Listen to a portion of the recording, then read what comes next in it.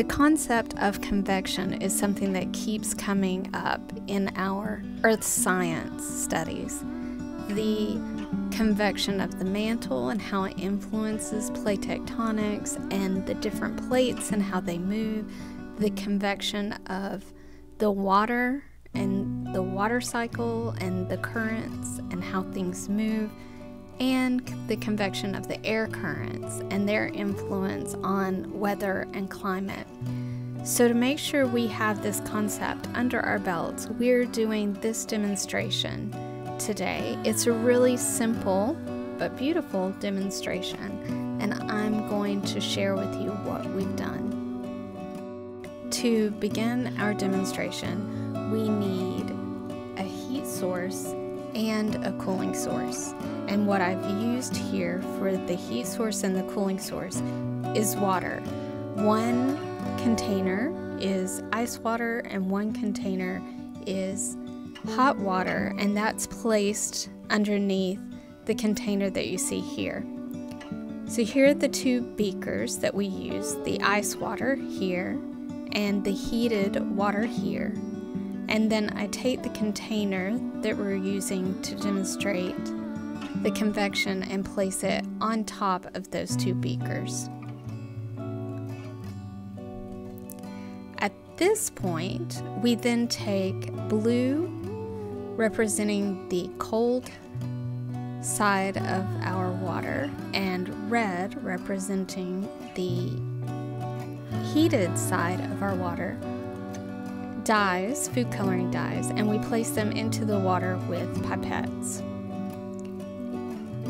Then we start talking about the observations that we make. You can see immediately all the blue sinks to the bottom, and the red is dispersed and moves up through the top. And if you watch closely, you can see the red moving over to the blue side, and the blue being pulled at the bottom to replace the hot water that has moved up and over the cold water. So it shows this circulation.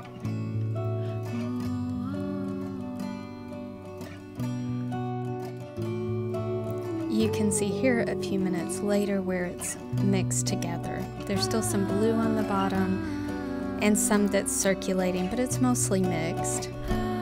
We did this demonstration several times. This is our second take. And she is again putting the red on the heated side. So underneath that is the hot water. And on the opposite side is the ice water that's cooling the left side. We're using blue, and I want to say in this take I diluted both of the dyes, mostly because the blue was so dark.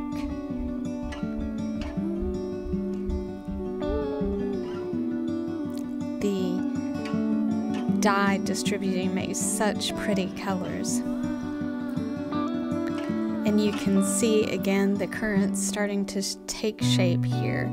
The red lifting up and moving over to the left, and the blue sinking to the bottom, and it will be sucked up by the change of the hot air rising. So in the middle of this, we switched the hot and the cold to see what would happen, which was really interesting because it made some really pretty designs that you'll see here in just a second. She's adding a little more red, and it did take just a few seconds. You can see it starting now for the water temperatures to change. Just such beautiful spirals there.